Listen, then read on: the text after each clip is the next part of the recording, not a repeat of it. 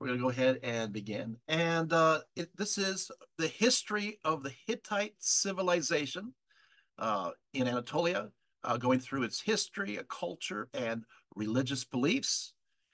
So what we're going to do, as opposed to sometimes I give a little prologue, I just kind of want to jump into where our knowledge of the Hittites arrived from. Where does it come from? Because for so long, um, throughout more modern history, people talk about the Mesopotamian civilization. They'll talk about the Egyptians. They'll talk about obviously ancient Israel, and then of course the Mycenaeans. Before that, of course, the Minoans. But the Hittites kind of got kind of the short stick, so to speak. so and they are kind of Johnny come lately. It's not like nobody knew they existed. It's like they just didn't know much about them. And so we're going to go ahead and go into that gradual discovery. Now, at first, I want to say that the only known knowledge of the that we had of the ancient Hittites was references in the Bible in various places. For example, in the book of Genesis, they are mentioned as the children of Heth, right? And listed under the umbrella with the other 11 Canaanite nations, even though they're not Canaanite. But there it is. Their location varies, but around the supposed time of Abraham, which sometimes they guesstimate around 1800 BCE, they are understood as living near Canaan, the region which is, of course, is much of the Levant today. This is, of course, Levant is inclusive of Israel, Palestine, and Jordan. And it's also Lebanon and Syria. Accordingly, it was the Hittite Ephron who sold Abraham a cave in Hebron. Later, of course, Esau was said to have married wives from the Hittites following his loss of his birthright to Joshua. God is said to have told Joshua, from the wilderness and this Lebanon, even unto the great river, the river Euphrates, all the land of the Hittites, and unto the great sea towards the going down of the sun shall be your border.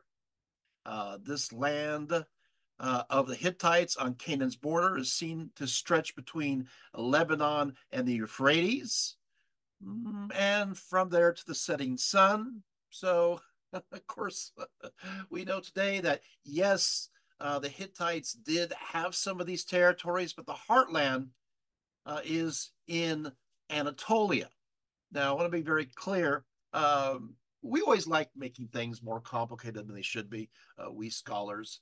It's kind of like when we talk about you have the area that's known as Israel, right? And it's interesting the name Palestine came at the same time around 1200 BCE that they both called that region. And this region is also known as Canaan long before that, going back to 1800 BCE. And they call the larger area the Levant. And you're thinking, oh, it's just so many names. Guess what? The area where Hittites are used to be, we call it Anatolia. And then when it becomes closer to the Greek and Roman tradition, we call this exact same geographical area Asia Minor. And then when the Turks arrive, especially after the Battle of Manzikert in 1071, suddenly we call that Turkey. So I'm not going to call this region Turkey. The reason is there's no Turks there during the time of the Hittites. So, how can you call a place Turkey when there's no Turks? So this is making sense. So, but still, this is evidence of how far the Hittites had stretched supposedly during the time of Abraham.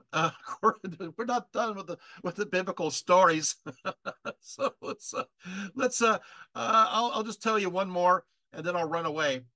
According to the book of First Chronicles, Uriah, known as the Hittite, happened to be a captain supposedly in King David's army. known as one of the mighty men, and who, of course, David sent to the front lines to get killed so he could marry his wife Bathsheba. So it was not very nice, right? So Bathsheba, uh, her former husband was supposedly this Uriah the Hittite, not to be confused with the group Uriah Heep. Anyway, moving right along. Okay, I know one person got that reference. The first archaeological discovery connected to the Hittites was conducted by a certain Felix Charles Texier. He lived from 1802 to 1871. He was a French historian and architect and archaeologist to kind of combine those areas together. He's known for his excavations of Ostia and Phrygia. In 1833, Texier arrived in, I guess we'll call it Asia Minor, or Turkey, right? The Ottoman Empire. And by 1834, was the first to discover the ruins of Hattusa, the ancient Hittite capital. His discoveries were later published, and but while Texier discovered the ruins of Hattusa, he did not make the connection that they were Hittite ruins at all. The first actual archaeological evidence for the Hittites that could be identified were tablets discovered at the Assyrian colony of Kanish Koltepe. As is typical for the discovery of various sites across the Middle East in the 19th century, ancient Kanish was first detected through, well, looting, right? The looting that unearthed various treasures there.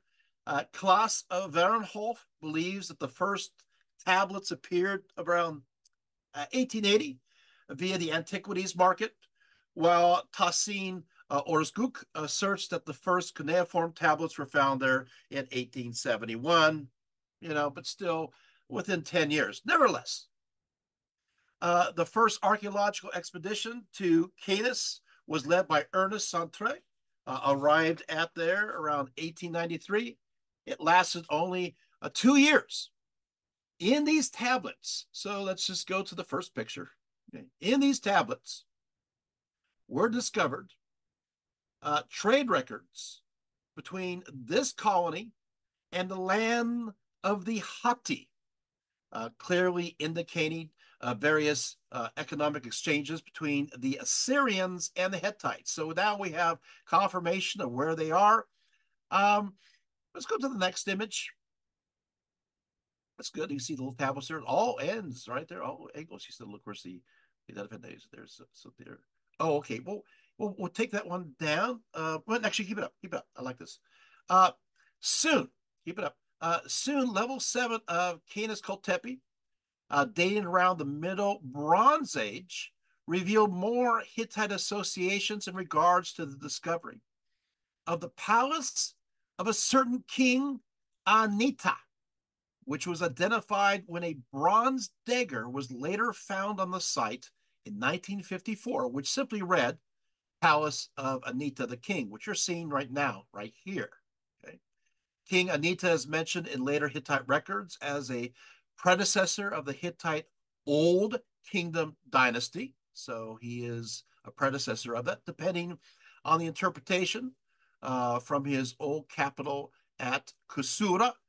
Anita extended his domains first to Kanish and then to Hattush. Now, it does appear that Anita transferred his government directly to the city of Kanish. The basic topography of Kanish during King Anita located all the official buildings on the western half of the mound, while the smaller houses occupied the eastern side. The stone masonry used in the construction of many of the monumental structures would be a prototype for masonry familiar later on within the Hittite Empire. So I find this is fascinating. It's kind of cool to just actually see the inscription, is it not? Right? Let's take a look at the next picture. This is kind of the overview of there it is, of ancient Canis. All right. Okay. So Thank you. So canes or coltepi. Okay, thank you so much. We'll put that one down temporarily. So I want to mention that this is just a personal aside. I'll just throw this one in. When I took when I was being trained as an archaeologist at Claremont Graduate University under Tammy Snyder, um, I had to focus on two different ancient sites in two different courses in preparation for my various studies. And one was the city of Tel Dan, which of course is in Israel today. And the other was Kaltepe, Canish Kaltepe. So I had to go through all the site reports. I have a very long paper on it. So anyway, I just think it's kind of fun. Okay, so moving on in 1884, William Wright discovered an inscription at Hattusa saying the people of Hattusa established this city. This script actually matched the hieroglyphic scripts that were found in northern Syria, for example, at Aleppo and Hamath. And so here we have finally a connection. The next evidence, let's go to the next picture. I was going to say the next slide. It's like, what are we? So that's the image there. This right here. So before we go there, the next major discovery occurred in 1887 with the discovery of El Marna in Egypt and the famous Amarna letters containing the correspondence of Pharaoh Amenhotep III and Akhenaten. Two letters were written from what was described as the kingdom of Kheta, while it was written in a standard Akkadian cuneiform script and so could be sounded out. It was clearly a different and unknown language. Now, this handsome man here, this is the linguist by the name of Bedrict Horonsi, and so he's the one who cracked the code in ancient Hittite. What had happened, a little background here, is that the German Oriental Society began excavating this place of Hattusa again in 1906, with a follow-up in 1907, and then from 1911 to 1913, under Hugo Winkler, they discovered this archive containing literally thousands of hardened clay tablets, estimated to be around 10,000. Can you imagine the discovery of over 10,000 tablets of information? That's a lot of materials, but they couldn't read any of it until we get to this guy. This guy, he's a Czech linguist. He lived from 1979, sorry, 1879. Hopefully not 1979. We're in trouble. 1879 to 1952. Sorry, I'm laughing at the store over here. Okay. He announced his discovery on November 24th, 1915, at a lecture held at the Near Eastern Society of Berlin. And the preface of the book declares, the present work undertakes to establish the nature and structure of the hitherto mysterious language of the Hittites and to decipher this language. It will be shown that Hittite is in main an Indo-European language. You're thinking, okay, yeah, okay. So, but I think many of you are like me. I want to know exactly how he cracked the code. Don't you want to know how? People say they cracked the code.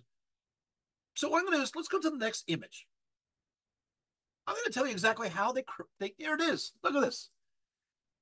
So to solve the mystery about the Hittite language, I like this kind of stuff. He used two sentences that appeared in a line that reads Nu Ninda an Azateni Water Ma Ukuteni. It was known, you can see that right there, written right there. It was known at that time that the ideogram for Ninda means bread in Sumerian. So he thought that the suffix, the on, was perhaps the Hittite accusative.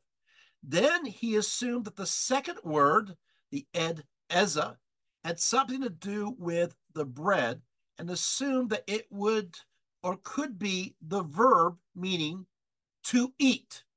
So in a sense, ed eza means to eat. Now, of course, there's a comparison because the Latin word edo and the English word eat and the German Essen, you could see where this could be a conclusion, right? Which is fascinating, right? So this led to the assumption that this sentence means Ninda on Isatani, you will eat bread. Well, in the second sentence, he was struck by the word watar. What does that sound like? Watar. That sounds a lot like, think about it. Sounds like the English water. It sounds like the German Wasser. Remember, these are Indo-European languages. It has the same roots as our language, right? And so what he did is the last word of the second sentence, ikutini, had the stem eku, which seems to resemble the Latin aqua, right? Eku aqua. So he translated the second sentence, you will drink water. So you will eat bread, you will drink water. Using these insights, he cracked the code. Right? He can go from there. It is curious that Hittite actually lacks some of the characteristics of many other Indo-European languages, such as a distinctive distinction between masculine and feminine grammatical gender, subjunctive and optative moods and aspects. But there you have it. I thought so. Yeah. So the code is now officially cracked. Well, where do we go from here? Okay, so the Hittites, go to the next image. The Hittites originated from the Indo-European homeland, located about the Pontic steppe region north of the Black Sea, in what is now, yes, Ukraine, and related to the Kurgan culture. Sometime between 3000 to 2000 BCE, the Hittites, a branch of the Indo-Europeans, arrived in Anatolia. But when they arrived, they encountered many other groups of people living in the area, most notably the Hattians and the Hurrians. Now, these are Hattian designs. Look at that. Look at kind of the spiral that you see there. The Hattians were a non-Indo-European people living in central Anatolia with roots that go back to the Stone Age. The Hattians lacked a strong central government, were divided up into city-states based upon a theocracy. The Hattians worshipped, go to the next image, a very prominent, except in this picture, prominent mother goddess connected with the earth and fertility of the fields, right? So we'll take that image. We'll take it down for a few moments because I'm going to go to the next section. They were also devoted to the storm god by the name of Taru, represented by a bull. The sun goddess, Furusumu, represented by a leopard, and a number of other elemental gods. The reliefs at Çatalhöyük show a female figure giving birth to a bull, perhaps the mother goddess Katahaba, or Hana, which will go into the Hittite worship, was then mother to the storm god Taru. You're going to see this connection later on. The concept of the earth-bound deity was deeply rooted in the indigenous Haitian consciousness all the way back from prehistoric times. Somebody who I greatly respect, his name is James Millart, has proposed that the indigenous Anatolian religion revolved around a water from the earth concept. A water from the earth concept. Pictorial and written sources, he says, show that the deity of paramount importance to the inhabitants of Anatolia was the terrestrial water god. Many gods are connected with the earth and water. In Hittite cuneiform, the terrestrial water god is generally represented. The storm gods, of course, it goes on. So it's very interesting. Okay. So moving right along, Mesopotamian tablets from the era of Sargon the Great. These are really rough dates because depends on what calendar system you're a part of. I'm going to throw in 2334 to 2279 BCE, but there's lots of fights about this.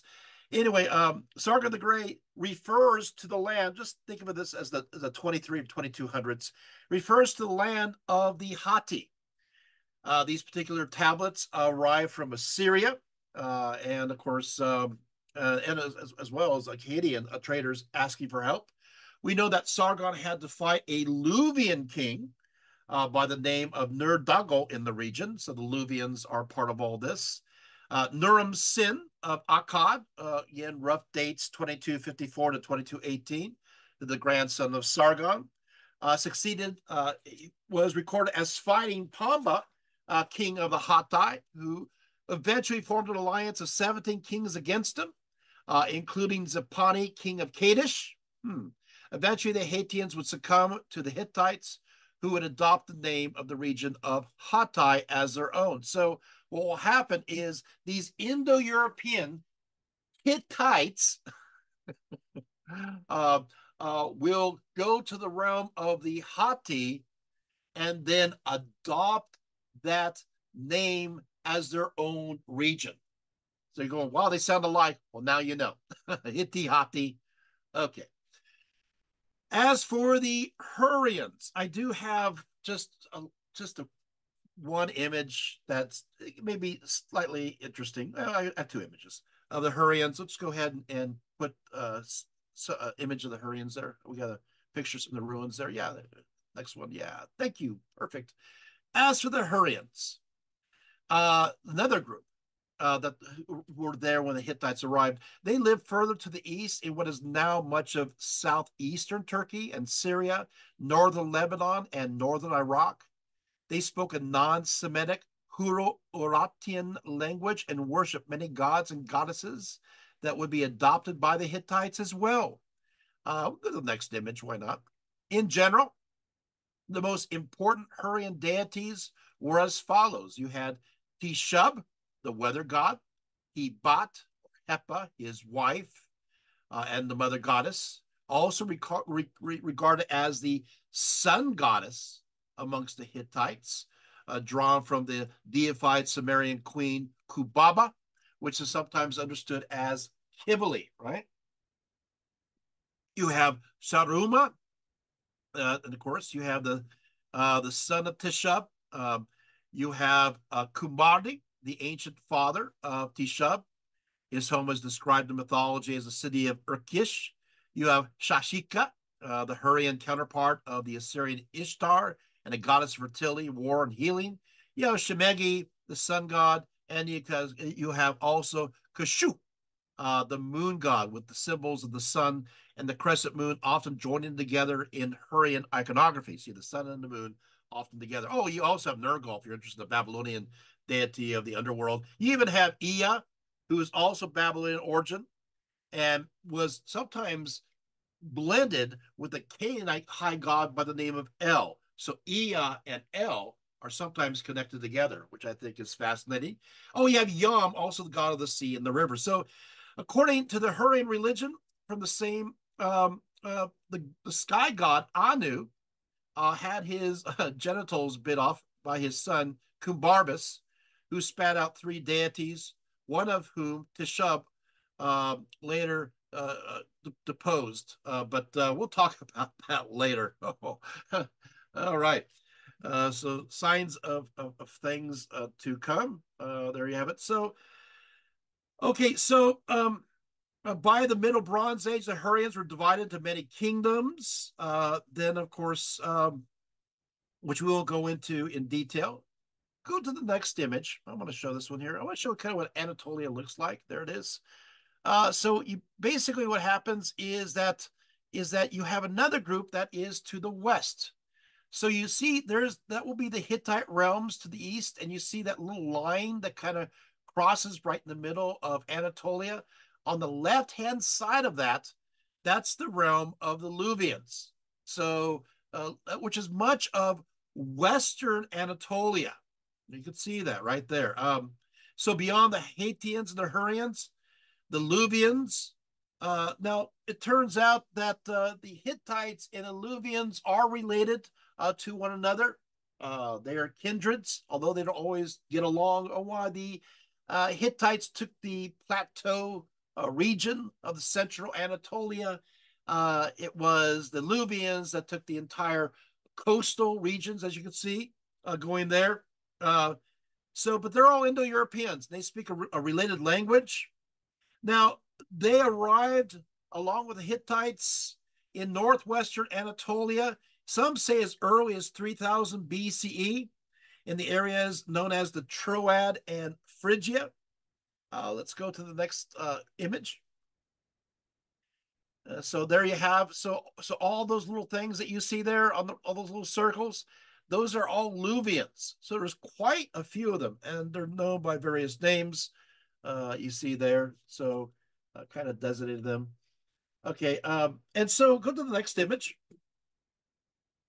There we go. Okay, so what will happen here is that many of these Luvians, we know that the Luvians were already distinct by the time they were at Troy, as in Troy number 2. Take a look at that chart. You see Troy number 2, and you see 2500 to 2300 BCE. We have evidence of the Luvians already being here, who are related to the Hittites, and they were part of that population. They made a particular kind of pottery type known as red slip pottery, and we can trace that pottery as they settled further south, west, and east, reaching northern Syria during the second millennium. So we know that they were, quite important and a significant part of the population of Anatolia. Many scholars also agree that maybe they all entered into Anatolia at exactly the same time, with the Luvians moving towards the western shores and the Hittites at the same time moving to the central plateau region. And I think that is highly likely. Okay. Now, according to the Hittite code, written Old Hittite, the majority of the areas where Luvian-speaking peoples lived was called Luia, which is, of course, related to the Mycenaean word ruanio in Linear B. Throughout the second into the first millennia, Luvian became the dominant language of Troy, known as Welusa, the Siha Riverland, which is around the Hermus River, and, of course, and Myra, as well as the Meander region. In fact, the corrupt late copy of Hittite code, the area is known as Arzawa, which corresponds to the Mycenaean name for the region. And so there you have it. By the 14th century BCE, Luvian speakers came to constitute the majority of the Hittite capital of Hattusa. So they were, and we have identified about 340 large cities that dotted the region that are all Luvian. So pretty significant there. Okay, so now let's go ahead and take that down. I'm going to go ahead, though. Let's talk about the Hittites now. We kind of know our general surroundings. Now, as long as the old Assyrian Empire, which is 225 to 1750 BCE, was in power, with their colonies in eastern Anatolia and having many vassal states around them, the arriving Hittites were weaker, and they were organized into city-states that lacked the central power of any kind. It is from the Semitic Assyrians that the Hittites adopted their cuneiform script, now modified to fit an Indo-European language. We know from various depictions in art that the Hittites had heavy features, great curved noses, sloping foreheads, huge beards, and were clothed in close-fitting outfits, sleeveless jerkins. And one interesting distinction is the men wore kilts. That's right. So there you have it. Make the Irish and the Scottish proud, right? The earliest history of the Hittites was recorded around the 17th century BCE, but have only survived in Akkadian copies transcribed around the 14th and 13th centuries. So we do have some records No, here, right? So, um, and so here it is. So what happens is that there happen to be two flavors of Hittites, right? You had the northern Hittites that were based in Zalpa and Hattusa. Let's go to the pictures real quick here. There we go. Okay, okay. So what happens is that you have two groups. Okay, so you have the northern Hittites that were based at Zalpa and Hattusas, and these names, northern Hittite names, are often Haitian in origin. What we know about the northern Hittites is that the city of Zalpa was located next to the Sea of Zalpa, which is most likely the Black Sea. Now, there is a story discovered in the proclamation of Anita that refers to Zalpa. This is kind of a strange story. It says as follows. It says, the queen of Canish once bore 30 sons in a single year. I don't think that the story should be understood as literal. She said, what a horde is this which I have borne? You think? She culped baskets with dung, put her sons in them, and launched them in the river. The river carried them down to the sea at the land of Zapawa. Then the gods took them up out of the sea and reared them. When some years had passed, the queen again gave birth, this time to 30 daughters. This time she herself reared them. So okay, so those are the northern Hittites. That's a story you'll not forget. In fact, I got to tell you this ahead of time. Some of these, the kinds of stories that you're going to hear about the Hittites, it's a whole completely different culture in so many different ways. But you'll see. Now, the southern Hittites were based at Kusura and Kanish, also known as Nisa. And you can see that on there, right? Once an Assyrian colony, the names of the southern Hittites are often Indo-European, mostly Hittite and Luvian names. It appears that both the northern and southern Hittites wanted the city of Kanish, again on this map known as Nisa. The northern Hittites, as led by King Una of Zalpa, attacked Kanish first in 1833 BCE. According to the Anita text, King Pithana, a Kusara of the southern Hittites, then conquered Kanish for themselves around 1780 BCE, making the city their new center of power, although Kusara retained its importance. So you kind of see there. Let's go to the next image. And so this right here is known as the Anita text. You're looking at it. It's in cuneiform. So the first, king that we know of the Hittites, his name is Anita. Supposedly he reigned from 1745 to 1720 BCE. From the southern Hittites, once he was well established at Kanish, he left what was known as the Anita text, which preserves the earliest Hittite writing. You're seeing it right here. Here, Anita records how he decided to expand his kingdom northward, conquering many cities of the northern Hittites, including Hattusas, which he then cursed. Finally, he was able to take Zalpa under King Hosea.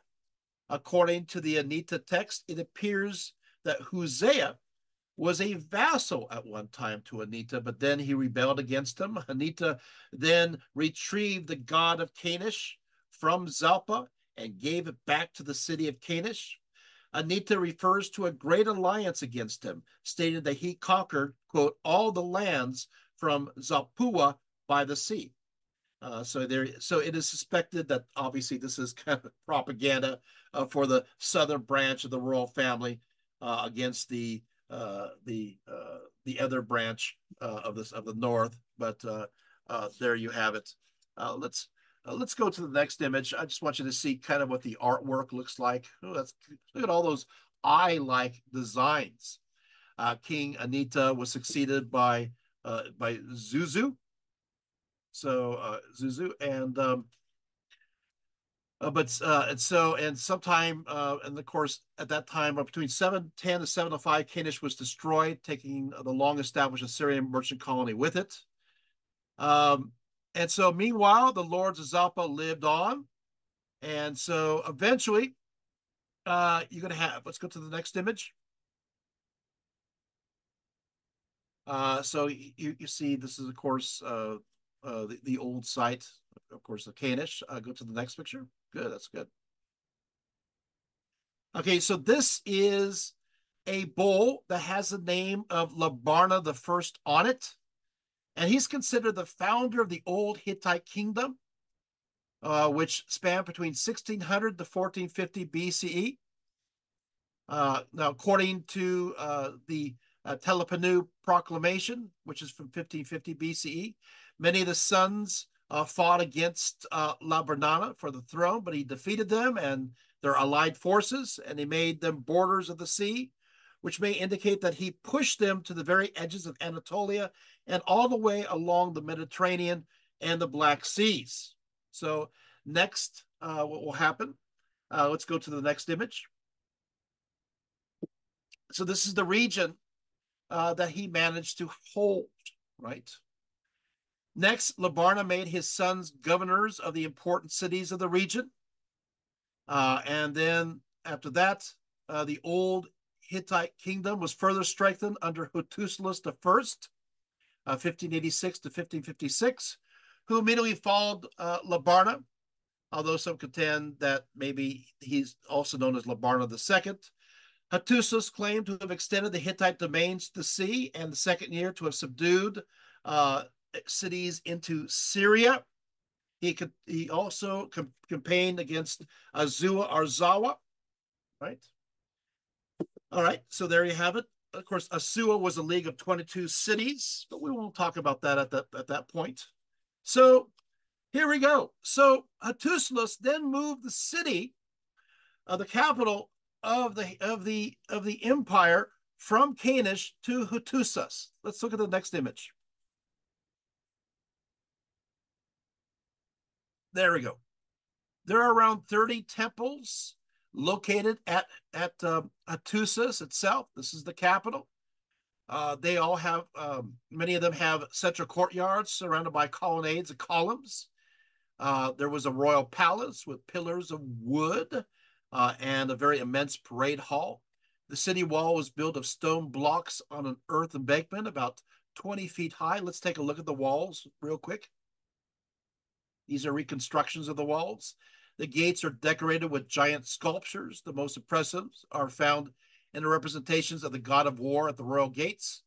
Modern estimates put the population of the city between 40 to 50,000 in total at its peak. Now, let's go to the next. This is now, we're ready for the fun. So, what about the laws of the Hittites? I told you they found all those documents. Here's one of them right here. So, the Hittites, they're interesting. Um, they, um, they took their laws from the old Babylonians. I guess you can see me right now, but this you can see what the laws look like. Let's go here. So take the image down. Thank you. The most extensive literature that the Hittites have left us, in fact, are decrees and laws. These laws were far more merciful than the laws of the old Babylonians, perhaps because the Hittites were less concerned about maintaining a rigid, despotic central authority.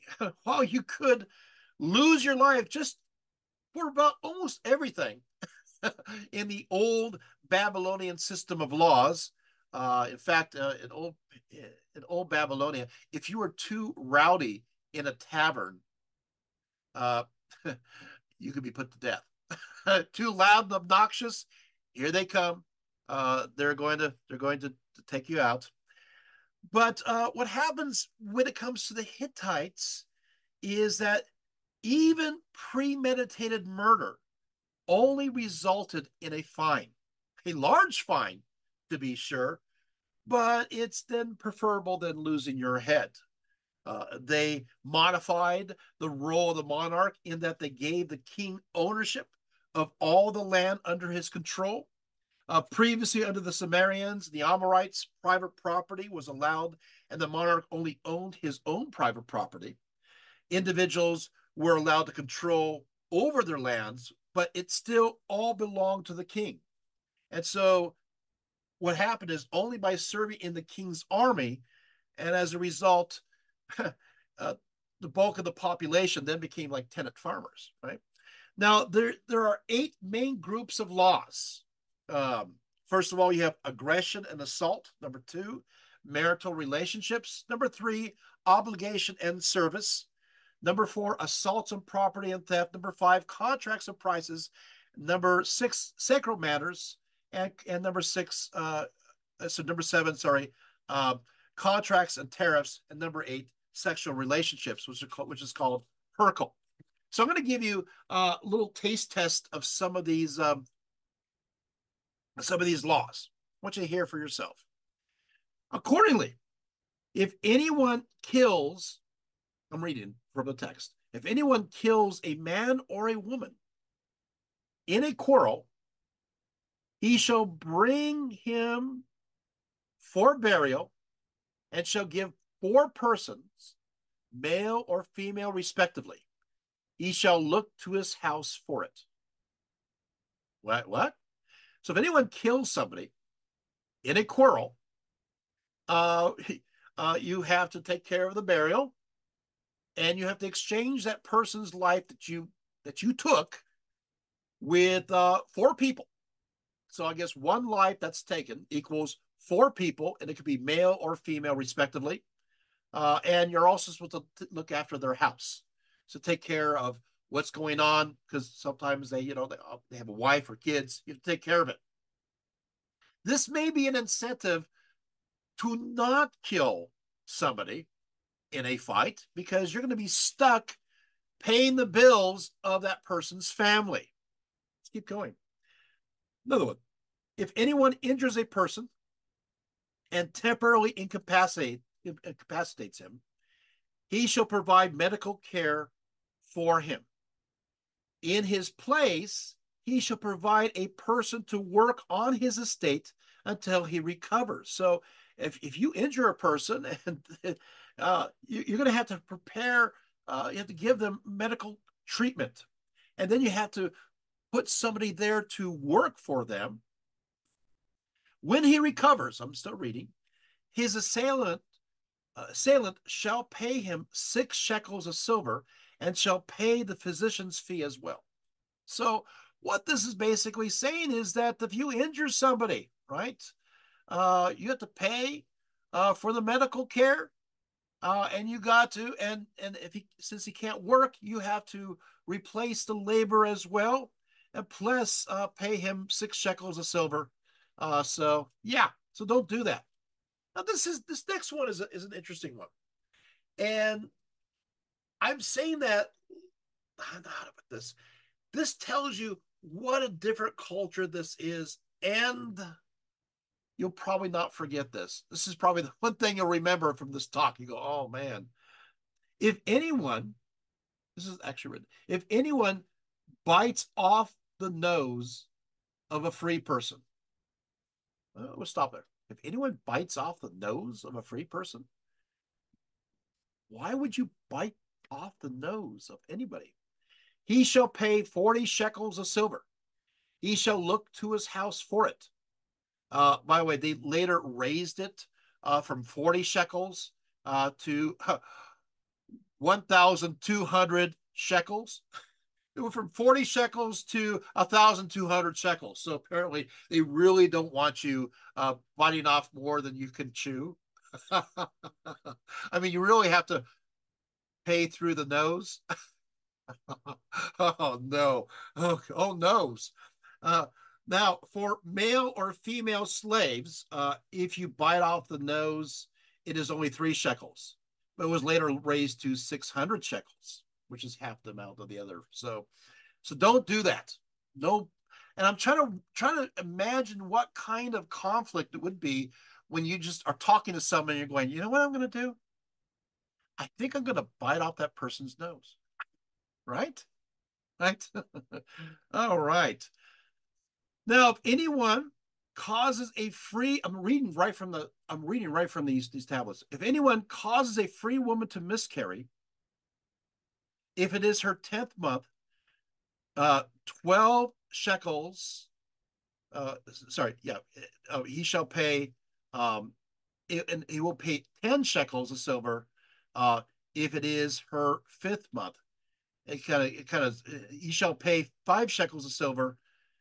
He shall also look to his house for it. By the way, this inscription, as you can know, I'm looking at it, has lots of dots in between, so it's kind of garbled. But you get the idea.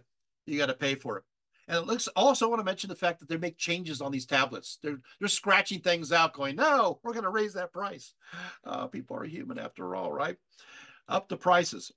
If a Luvian abducts a free person, male or female, from the land of Hatti and leads him away to the land of Luvia, and subsequently the abducted person's owner recognizes him, the abductor shall bring his entire house or forfeit his entire house. So, wow. If a Hittite abducts a Luvian man in the land of Hatti itself and leads him away to the land of Luia, formerly they gave 12 persons, but now he shall give 6 persons. He shall look to his house for it. Okay, interesting stuff. But there's a few, there are very few penalties for death, but there's a few, and I'll give you two of them right now. One is bestiality. Was considered a criminal action, except with your horse or mule. That was okay. Other than that, that was a death sentence. So none of that. Um, you know, another one that's kind of strange has to do with cuisine. If a Hittite who is a chef or he's a cook, if he has a really long unkept beard or his hair is really long and ruly, um, he could get the death penalty. So apparently, they're very much into hygiene. They don't want any hairs in their food. You can't make this up. Also, if you have live animals in the kitchen, that could be the death penalty. So it's strange, you can murder somebody and pay compensation, but lo and behold, don't get a hair on my food. You can't do that. And okay, you got the idea. Hittite women uh, had more rights, for they could initiate a divorce. Yeah, they have the right to initiate a divorce, and they can keep their inheritance, and they also take half of their husband's estate if divorced. So, which is interesting. So it seems a little bit, even though the Hittites are patriarchal, you still have this earlier level of rights that seem to come from more of the indigenous peoples of that place. On the other hand, the expressions when it comes to marriage, and Hittite for marriage, I should say, it says they don't have the word to marry. It has to take a wife or to own a wife or to make her your wife, but they don't have the same when it comes to make him your husband. So there is that bias there when it comes to the language. Early on in a lady's life, she had to make. She was promised to a particular man or boy, I should say. From this stage of promise, she was bound to what's called the second stage of marriage, and that had to do with financial transactions. Her groom's family paid a substantial sum, more or less depending on the family's wealth, in the form of what's called a kusata, which is a bride price. Then to seal the marriage contract, a woman brought to the deal what is called an iwaru, which literally means a gift. It could be probably a dowry of some kind. So there you have it. Women usually went on to live with their husband's family in their household, but sometimes it went vice versa too. So there's exceptions to all the rules. Oh, here's another one. Oh, I don't want to read that one. There's some pretty interesting uh, stories here. There's another thing that they're in the laws. If a man seizes a woman in the mountains and rapes her, the man is guilty and shall die. So you have these kinds of laws on the books. What do they eat? Well, the Luvians, they like their beer and they drink a lot of it. They love wine though, and they drink a lot of that too. It sounds like they're very much into eating meat. Uh, and the form usually was in what we understand as a shish kebab, so meat on skewers. That was big with them. A lot of legumes, lentils. But they love lentil soup. In fact, hey, let's take a look at some pictures of Hittite food. Let's go there. Let's look at some Hittite yummies. So, so first of all, here's some image of the next one is image of some daily life. Isn't that cool? Oh, by the way, this one is a lady and she's breastfeeding there her child. Okay, let's go to the next one. There we go. These are recreation of Hittite foods. Yummy. And let's go to the next one. Take a look at these. Yummy. And then these are the skewed right here, the kebabs. Let's go to the next one here. I'm hoping this is, yeah, there we go. The Hittites absolutely, completely love anything that has lentils in it. They some say that lentil soup was invented by the Hittites. Others say that it was invented by others far beforehand. Obviously, I believe it's long beforehand. But the point of the matter is, lentils were very popular as a cuisine, as well as chickpeas. Their fruits were pomegranates and figs. They loved a lot of honey on things. So we have discovered inscriptions that give a typical Hittite meal from a place called Alka Huyak, which dates about 4,000 years ago. And so let's take a look at this menu. So they have what's called, now all learned a new word in Hittite. That's ninda. Ninda means bread. And so they list ninda imza, which means bread without flavor. They have ninda gura. Ninda, of course, means bread. Gur means cheese. Ra means fig. So this is a bread that has mixed in it both cheese and figs. That sounds pretty good, doesn't it? You have ninda popura, which means small bread. You have ninda ku, which is a sweet bread. When it comes to foods, I mentioned egg honey. They love also what's understood as apricot butter. They also have mashed foods. We saw examples of that. The word for mashed foods is burua. They especially like mixing cut cucumbers in these mashed foods, or the burua that has chickpeas in it. Another dish is called hapena. This is a casserole of meat, olive oil mixed with honey. They also have kariya, which is grilled lamb, liver, and hearts. But but they also enjoyed sandwiches, which is they did have bread, and they put in it cooked meat mixed with onions, kind of like a falafel kind of idea, right? As far as music, harp and lyre, sports, boxing, archery, chariot racing, very much like well, I mean, same like people like us in that sense. Clothing, I mentioned mostly linen and wool, although they wore leather for their belts and sashes. They had short kilts. Women wore what's called a kuresar, which is a scarf on the head. So just a little taste of Hittite culture. There you have it. All right. So there we go. So thank you. I'm now kind of hungry. So you have it. Okay. So let's go to the next. Let's take the image down. I'll just kind of go through this. Oh, that's So we'll be talking about this law in a few moments, but we'll go ahead and take it down. I'm going to go ahead and just be conversational for a little bit here. When Mersulus the first, 1556 to 1526, came to the throne, he was very young, and he had to be advised at first. But he then expanded his empire into northern Syria. He captured Aleppo, the capital of the kingdom of Yamhad.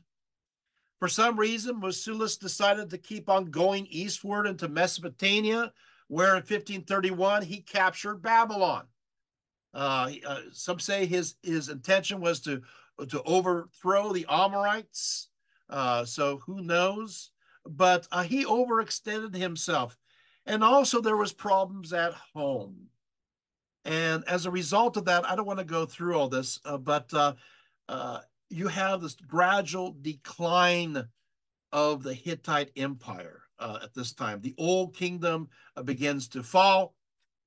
And there's lots of, how do I put this, various intrigues as there's a gradual decline of the old kingdom. Yeah, it's like a slide, right? And there's so many intrigues that I really don't want to go through every one. Let's just put it that things are falling apart. The old kingdom, there's going to be a very large gap in history. There's a group known as the Kaskians that will attack from the Black Sea shoreline, and they move southwards. And they actually take the capital of Hattusa. As a result, the Hittites have to retreat to another place known as Supanawa, and then on to Samahu. So there is a retreat.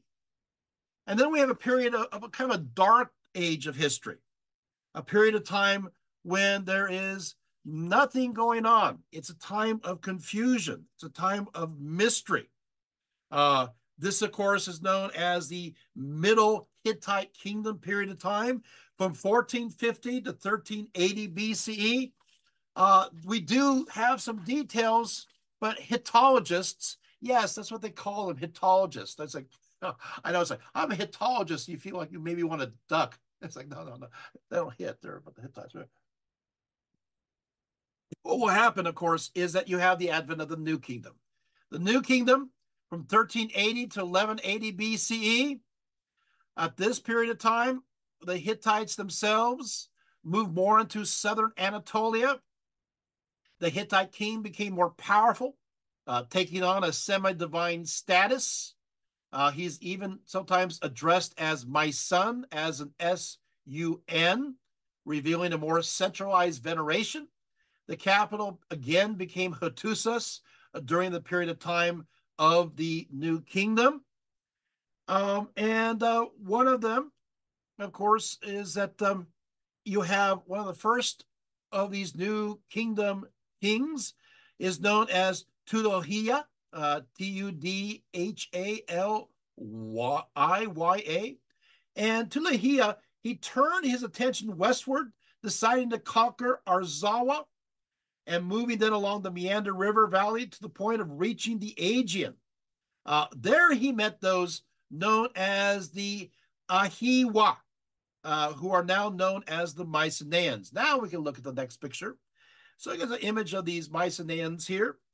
In the end, Tudhaliya was able to conquer Asua, which is where we get the word Asia from. Oh, okay. Let's go to the one before this picture. I don't know. That's Amenhotep. There it is. There you are. These are the Mycenaeans. So we are there. And so what happened is that the Asua League, who he attacked, had 22 members, including the Luca, the Warusa, the Tarusa, the Walisa. This league these are Luvians, as we talked about before. Walusa is connected to ancient Troy. Eventually, King Tudhaliya defeats the Asua League. As Tudhaliya was leaving the coastal regions following a military campaign against the states of Arzawa, you had other challenges going on, but eventually there's a Hittite victory which was total, and he brought back 10,000 captive Assuan soldiers to his capital of Hattusas, along with 600 teams of horses, oxen, and sheep. So there you have that. But there's this interesting relationship here with the Mycenaeans. So we discover that what happens is that Tudahia, there's actually a bull of Hittite fashion depicting what we know to be Mycenaean warriors wearing a plumed and horned helmets. The Hittites knew the Mycenaeans very well. Most scholars now confirm that those called the Ahiwa Hittite records were indeed the Mycenaeans. You get the word Ahian from that. As many as 25 Hittite texts refer to the Mycenaeans, starting during the reign of Tudahia II. In fact, there's even a damaged letter dating from this time. Mentions the fact that the king of the Ahiwa, or the Mycenaeans, were in possession of various islands, most likely the Aegean Islands directly off the coast. Tudahia was indicating through his various writings that the Mycenaeans were militarily supportive of the Asua, the Luvian Asuas, allying their forces with theirs.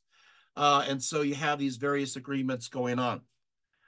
So let's go to what will happen, though, is that there will be Tudahia decided that he's going to make a certain Kukuli, the son of the former king, a vassal of Asua. And so what happens is the state of Arzawa then expands north and took the places of Asua. So what basically happens is that there's a defeat of the Asua League, and in that vacuum comes a new power known as Arzawa. I know these are lots of names, but let's go to the next image. And so what will happen is Arzawa is looked at as really powerful, and they make an alliance with Amenhotep III. It looks like they're the next big power that's to come about. And they form what's called the Anti-Hittite League. So there's many challenges going on. Okay, so, but following Amenhotep III, you have, of course, Akhenaten. And what happened is that the Hittites take advantage of the fact that that the Egyptians are weak, and they were supporting the side of the Arzawa, and so what they will do is will cause various rebellions and problems, and eventually they're going to take Arzawa. Okay, so let's kind of move through these images here because I want to get to the religion. So let's kind of skip through these images because I'm looking at my time and I really want to spend some quality time talking about the religion. Okay, so keep on going. What's going to happen is that the Hittites, in summation, they're going to be overthrown by those that are known as the Sea Peoples. The Sea Peoples are, of course, many of them are the Luvians. I kind of want to go here real quick. I'll just say a few things just off the cuff because I want to get to the religion part. But a long story really short is that you have the Hittites expand into much of the Middle East. And the central area where they seem to get stuck is what's called the Jezreel Valley. This is also known as the Valley of Armageddon. And the Egyptians seem to have the Valley of Armageddon to the south, all the way, of course, to Egypt. And the Hittites have the Valley of Armageddon all the way north from there. And so these battles keep going on, and they're not budging. Nothing is moving. Oh, this is good. Thank you. This is perfect timing. Thank you. This is perfect, Margie. And so under Ramses II, the Hittites are fighting this Egyptian king, and it's just going back and forth, and it's not moving. Nothing is happening. So they decide to make an agreement. They decide to one more thing I want to bring up. I'm just in the mood to talk a little bit more. One more thing is that they decided that the Egyptians are, because this war between the Hittites and the Egyptians are going on forever. It's constantly on hand. And too many Egyptian sons are dying in these wars in the Levant. The Hittites are thinking the same thing. So what are we going to do? Oh, I got an idea. Maybe take the picture down, but that's Ramses the second. That's a great picture. We'll go back to that. I got an idea.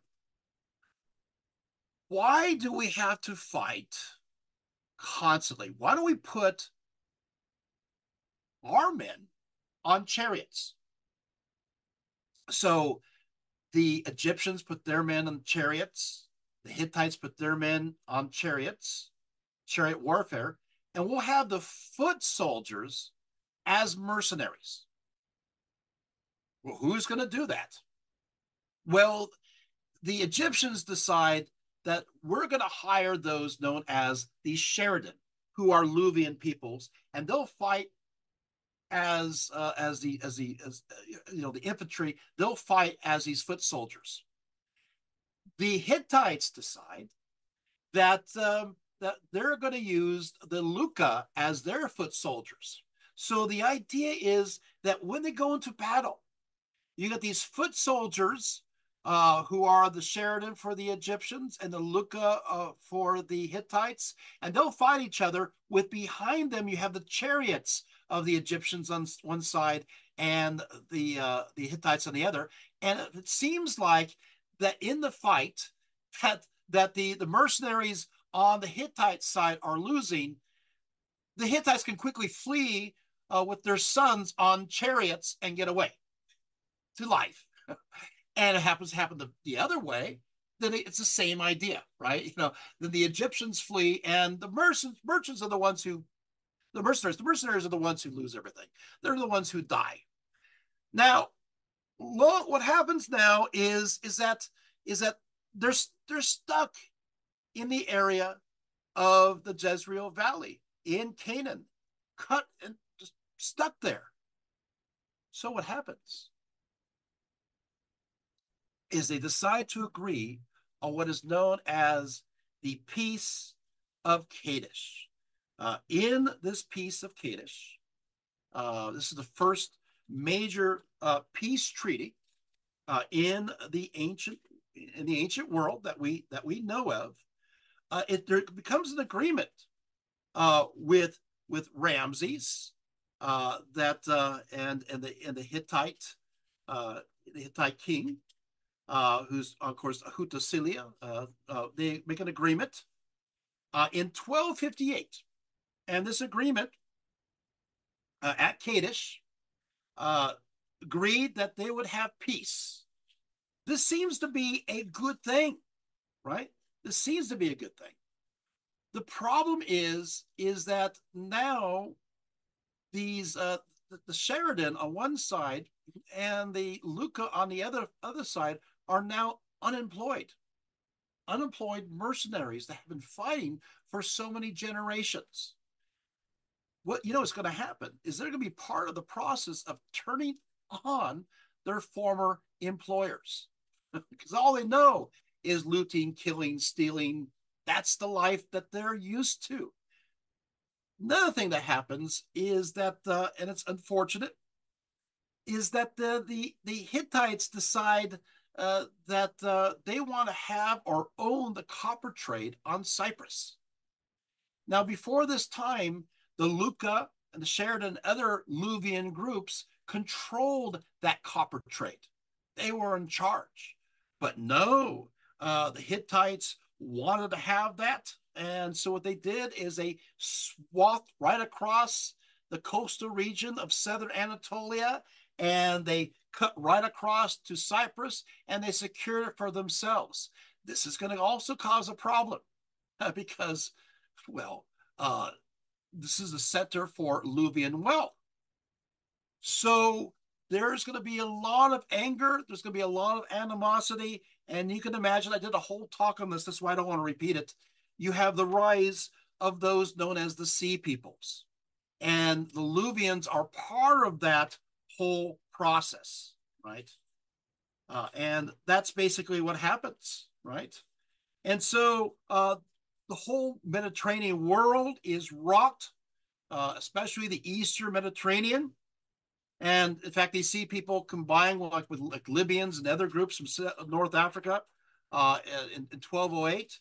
So this is just an enormous disaster for everybody. So, and of course, this was under this seizure of Cyprus was under King Tudalahia IV. He reigned from 1237 to 1209. Well, what happens from there is Sepulunia II, who reigned from 1207 to 1178. He came to the throne, and the entire Hittite empire is starting to fall. You got the Casca attacking from the north. You got the Luvians attacking from the south, cut off on all sides. Of course, he's going to be claiming victory, but all this time it is a losing battle. And that's how the Hittite Empire falls. But I want to go into the end. We got to the end. I want to go into the religion. So I'm kind of scooting on. So let's just take a look right here of Ramses, the image here. We'll just go quickly through here. I'm going to go into the deities. So there's all Ramses. This is, of course, the fights going on in Kadesh. Let's go to the next image. No, these are good. The next image. There's the fighting at Kadesh right there. Good. Okay, now skip because we already talked about Troy. There we go. Okay, so let's talk about Hittite religion because I know many of you are here to hear that. So the Hittite deities, they were very abundant in number. There's quite a few. In fact, the Hittite literature mentions about, thousands. And so quite a few. And they mixed up beliefs of the Hatti, the Hurrians, right? So we can't go through all the beliefs. But for Hittite cosmology, the old gods built heaven and earth on a place called Ubelluris. They used their copper knife to cleave the heavens from the earth. Then they stored the copper knife in an ancient storehouse and sealed it up. They later opened the storehouse to retrieve the copper knife. So the God's house is in the heavens. And so you have this tripartite division here of the sky, the earth, and the nether world. So the God's house in the heavens was known as Kuntara house. As for the underworld, this realm is known as the dark earth. This had an entrance with gates.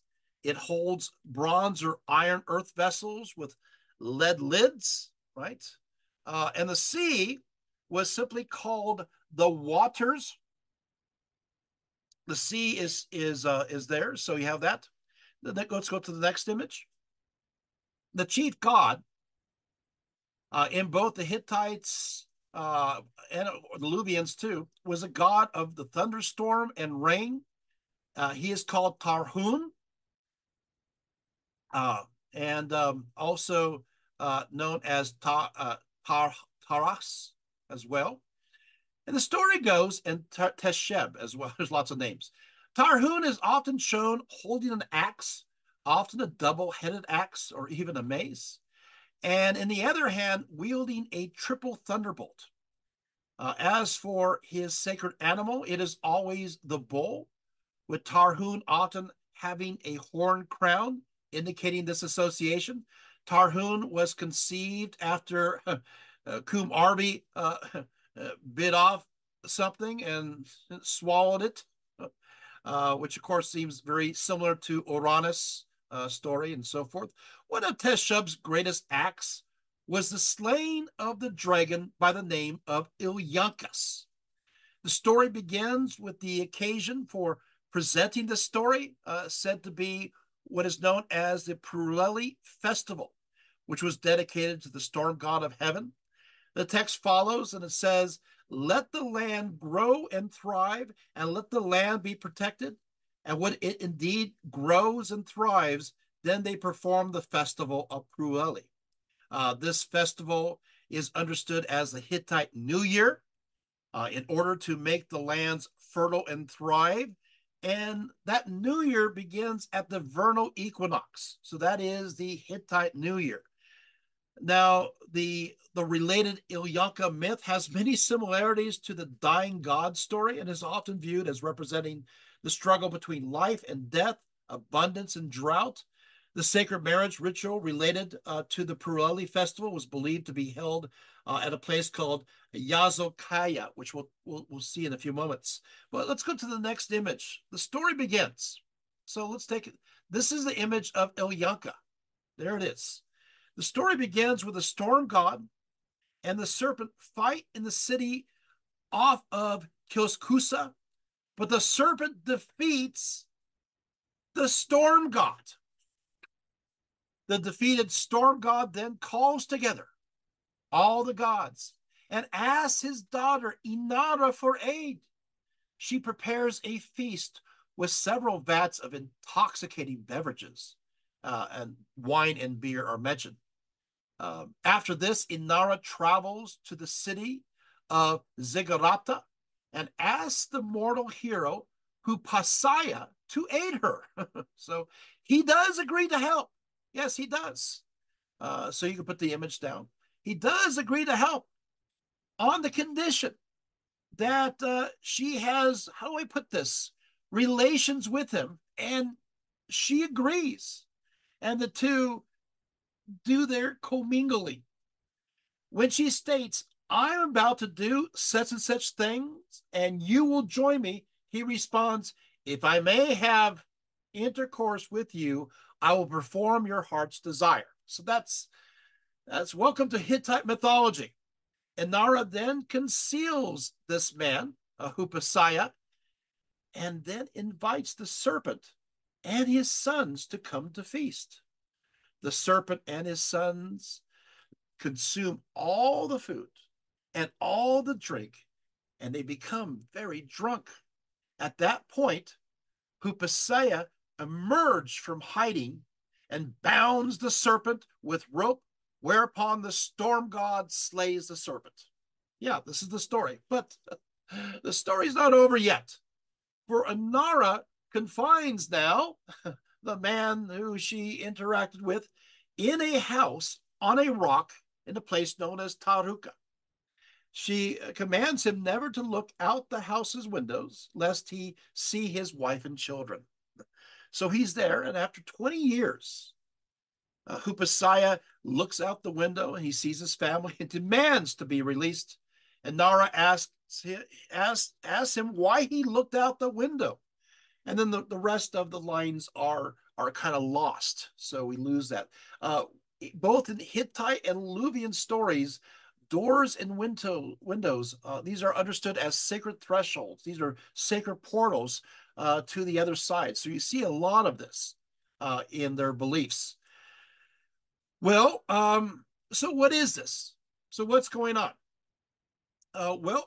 According to Alberto Ravenelli and Whitney Green, they say that the recounting of the dragon flight could also be plausibly interpreted as the mythic reflection of earlier developments. The dragon, like other Hurrian deities, resided in his hole, right? Rather than representing evil, he may have represented an earlier traditional religious concept of the pre-Hittites who, with keeping with their ecological environment, conceived of all their life-sustaining resources as residing on and under the earth.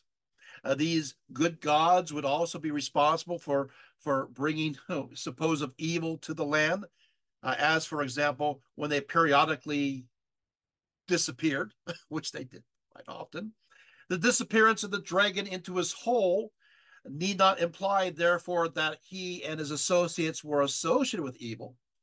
Later, with the increasing political dominance of the migrants from the north, south, and east, the concept of a celestial storm god of heaven as a source of all good and evil, which had been subsumed into the deeply embedded Hurrian religious tradition, gradually became the prevalent religious ideology of the ruling elite, at least in Anatolia. This resulted in the subordination of the indigenous religious conceptions of a terrestrial chthonic deity under the all-powerful celestial storm god of heaven, which may have been the tradition that is asserted in the Purali festival.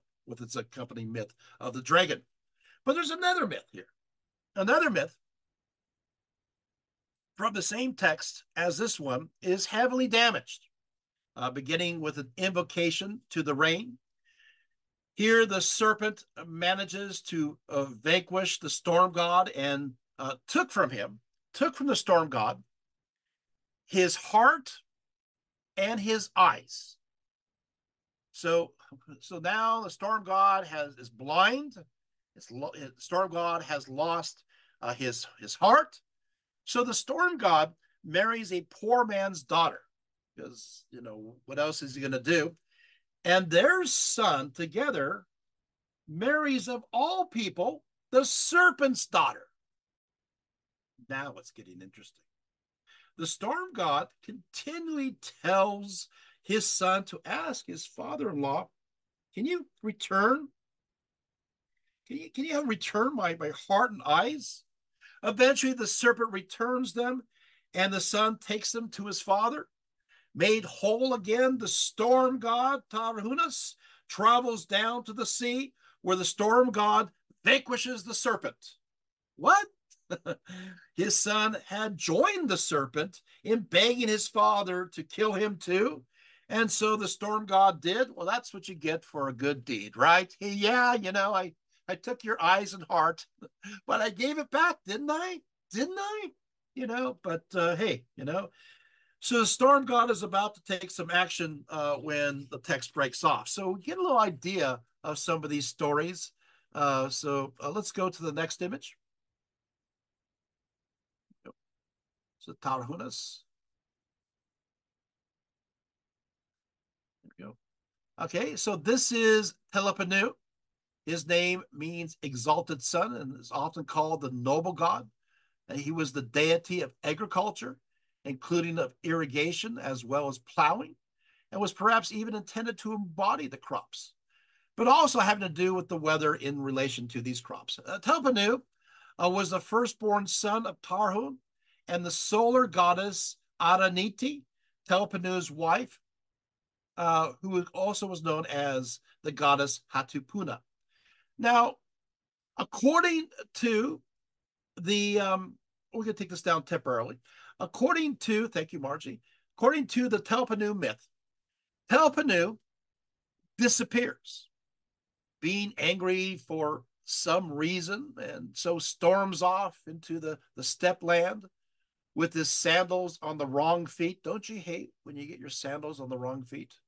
Where he then becomes weary, I can see why, and falls into a deep, deep sleep. Because Telopanu is asleep and so had abandoned his assigned duty. I mean, he is sleeping. Remember, he is the vegetation deity. All fertility ceases, both that related to plant life and to animal life. The myth relates as follows. It says, mist seized the windows. I want to stop there. Once again, we're back to windows. Did you guys notice that, right? Mist seized the windows. Smoke seized the house. On the hearth, the logs were stifled. On the altars, the gods were stifled. In the fold, the sheep were stifled. In the corral, the cows were stifled. There's lots of stifling going on here, right? The sheep refused her lamb. The cow refused her calf, and refusals too. Telopanu went off and took away the grain, the fertility of the herds, growth, plenty, and satiety into the wilderness, to the meadow and to the moor. Humans and gods perish from hunger. So this is what happens when you're sleeping. In order to stop the havoc and devastation, the gods seek Telopanu, and so they're all assembled, and this is by Teshub, but they fail to find him. And so let's go to the next image. And so this is a great name, Hana Ahara. There she is, who is the great mother goddess, suggests sending a bee to find him. while all the other gods laugh at her at the suggestion. So send the bee. Let's go to the next image. Yet desperate, there's the bee. They agreed to the plan, and so the bee is sent out to search for Telepanu. The bee, nearly exhausted, poor bee, wondering, did discover him and did find him deep asleep. So to wake him, the bee stings both hands and feet and then smears wax on his eyes and feet, which was intended to purify him. The bee stings Telpanu even more, and so he begins to be so angry that he wreaks destruction upon the world. Well, he's been stung by a bee. He's wrecking the rivers and shattering the houses, and it's mentioned specifically he's shattering their windows. We're back to windows again, right?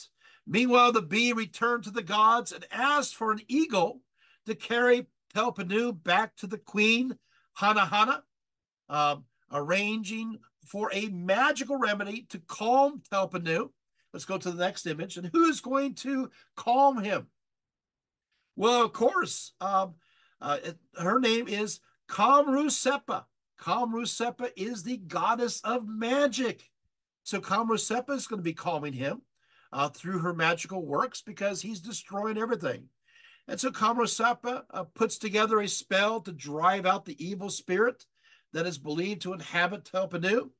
How do I say? She, quote, smoothed Telepanu's mind with cream, sweeten his disposition with honey, cleansed his body with oil, and eased his soul with ointment. At first, he responded with lightning, but then finally the magic works and Telpanu work on him, and Telpanu becomes calm again. So it's a good story. And so as a result, where is this anger given? Oh, well, the anger that Telpanu has is given to the doorkeeper of the underworld and stored there. That's kind of interesting. Given to the underworld? Yeah. Okay, so we take the image down. This is great. Thank you.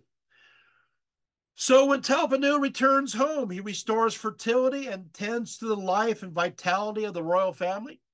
People cleaned their homes and prepared for the new year during this particular celebration as they hung the fleece of a lamb on a pole in the court of the temple, symbolizing Telepanu's gift of fertility and prosperity. So you have this big celebration. Now, there's more about Hanahana, who is the queen of heaven, who is understood as the mother of all gods, as we learned from the story of Telpanu, after, obviously that she was connected with dispatching that bee, and she actually recommends to the storm gods that he pay the sea god the bride price for the sea god's daughter on their wedding. But apparently, she gets angry. How? Another fit? Yeah. So, like, like son, like mother. So what happens is that she gets upset. She has a fit of anger, and so she goes away. Guess what happens? I wonder. Well, she's the mother goddess, so cattle and sheep are stifled, and mothers, both human and animal, take no account of their children. After her anger is banished again to the threshold of the dark earth. Is interesting. So in the Hittite tradition, and of course, even in these stories, if you're really angry, you give that anger to the earth. You pour it into that place, and that's how it goes away. You bury it. And they would do rituals in connection to the burial of various of this wrath that you would have. Anyway, so there you have that. So you have these kinds of stories, right? So she banishes this anger, and she returns rejoicing. There's another little bit here.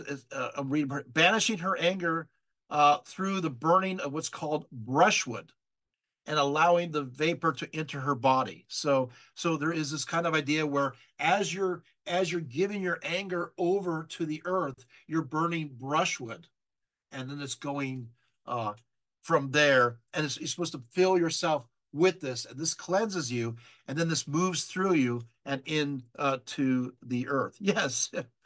Let's go to the next image. The Hittites did worship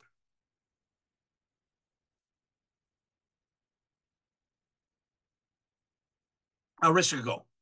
The name, of course, meaning the son of the earth. So they did worship this particular deity as they did in the Mesopotamian civilization.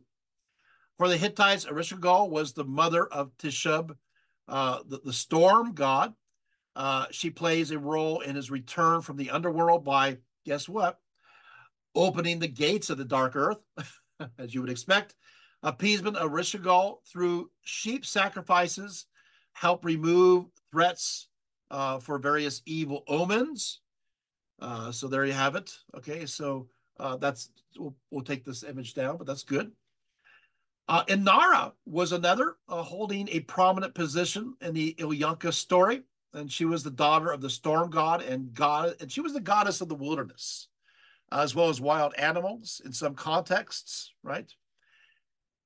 You also have Kumbari. Kumbari was the underworld god. Much of the story is told in the Song of Kumbari, and so I have it here. So let's take an image of the tablet here. So this is the story that I will be talking about. So the next image is of this. There it is, the next one. There it is. So this is part of the story. You see, it's not exactly in great condition. We're missing parts of it. So I'll go ahead and start out. The song describes how the Hurrian god by the name of Alalu was once in charge of all the heavens. Alalu, doesn't that sound familiar? Alalu, it's a Semitic word. Alalu, Alalu. I think Alalu with L and Allah. Oh yeah, okay. Anyway, once the primordial god, uh, the god of the earth, but also many people will connect this primordial god with the Greek Uranus. The story relates as follows, which you see at the top line there. Once in the olden days, Alalis was king in heaven. As long as Alalis was seated on the throne, the mighty Anu, first amongst the gods, was standing before him. He would sink at his feet and set the drinking cup in his hand. 9 in number were the years that Alalus was king of heaven. But then Anu rose up and overthrew Alalu, which, by the way, in much the same way that Kronos overthrew his father Uranus. It goes as follows. In the 9th year, Anu gave battle to Alalus, and he vanquished Alalus. He fled before him and went down to the dark earth. Down he went to the dark earth, but Anu took a seat upon the throne. As long as Anu was seated upon the throne, the mighty Kumarbi would give him his food. He would sink at his feet and set the drinking cup in his hand. 9 in number were the years that Anu was king in heaven. But guess what happens? I got a surprise. Eventually, Kumbari or Kambaru, right? These different ways of saying it, rises up and overthrows Anu, and again in a similar manner that Zeus overthrew Kronos. In the 9th year, Anu gave battle to Kambaru, and like Alalus, Kumarbi gave battle to Anu. You gotta love how these things are written, huh? When he could no longer withstand Kumarbi's eyes, Anu, he struggled forth from the hands and he fled. I like the reference to the eyes. I can no longer stand the eyes staring at me. I'm gonna flee. And he fled like a bird moving into the sky. But then after him rushed Kambaru, seized Anu by his feet and dragged him down from the sky. Now, I find this interesting. He grabbed his foot and brought him down to the sky. What I find so interesting is that when we go to Hindu stories, you have the old God, the old ancient God, right? That is the Father God. And what happens is that obviously he's related. His name is Deus, right? Deus, and he's related, of course, to Zeus. But this is now in Hinduism, and what happens is that Indra overthrows this god and his regime, and he also grabs him by the foot, exactly the same, and pulls him down to heaven. It's the exact same story told amongst the Hittites as told by those of ancient India. Is that fascinating? So there you have it. All right. When Anu tried to escape, Kambaru bit off his genitals and spat out three new gods. In the text, Anu tells his son that he is now pregnant with Teshub, Tigris, and Tamusu. Um, it says, in thine inside I have planted a heavy burden. I would say so. Firstly, I have impregnated thee with the noble storm god. Secondly, I have impregnated thee with the river Tigris, not to be endured. Thirdly, I have impregnated thee with the noble Tarmissus. The three dreadful gods have I planted in thy belly as seed. Thou shalt go and end by striking the rocks of thine own mountain with thy head. It says you're going to go crazy and you're going to, because first of all, you're male. And second of all, you got three gods in your belly. And this is going to hurt a lot. And so you get the point. So are you guys enjoying these stories? These are a little different than you would expect, right? So upon hearing this, Kambaru spit the semen upon the ground and it became impregnated with two children. When Anu had finished speaking, he went up to heaven and hid himself. Out of his mouth spat Kumbaru, the wise king. Out of his mouth he spat, and it goes on. And so Kambaru is cut open to deliver Teshub. Together, Anu and Teshub dispose of Kambaru, and it just gets worse from there. So these are, what do you think of these stories? So there you have it. Now there is more story because, hey, people are into this. This is what people want to hear. There's another story. We'll take this down, but this, you can see why. And I'll tell you this: these are the stories that they discovered in all these tablets. These are the kinds of stories. Do you think they're going to go over very well in the early 20th century? Are you seeing why, in many cases, Hittite mythology goes untranslated? Right? Not that there's anything wrong with it. I'm just saying you can see how these stories could cause some problems. Like this other story, Kambaru decided to create a rival to the storm god from his own seed, and so came upon a great sentient rock. So this rock has like spirit in it. In fact, it is described as a female cliff. And Kambaru proceeded to copulate with this giant female cliff. It says, in the great rock lies, her length is 3 double hours, her width is double hours and a half. His desire was aroused, and he slept with the rock. His manhood flowed into her. 5 times he took her, 10 times he took her. It goes on and on. It's in fragments. This is that part of the tablet you see that's falling apart. The giant rock then became pregnant with Kambaru's seed and gives birth to Uli Kumi. And so, yeah. In another version, as a great stone, you mean there's another version of the story? Well, yeah, people can't get enough of these stories. As the great stone gave birth to Kambaru's son, you mean the rock gave birth to the son? Yeah. The good woman and the mother goddess received him. I'll go ahead and read this, right? So how does this work?